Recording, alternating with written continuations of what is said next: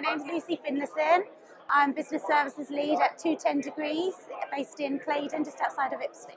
Tell us a little bit about the company.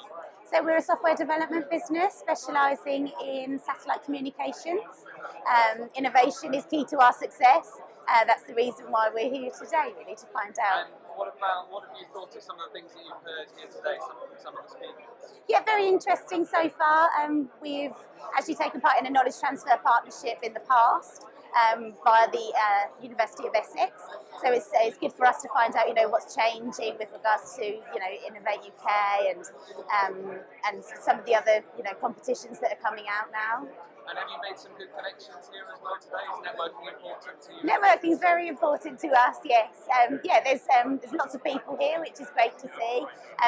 Looking forward to meeting some more people as the day goes on. And finally, do you think the East of England is a good place to run a business? And if so, what might you think that is? Yeah, we do.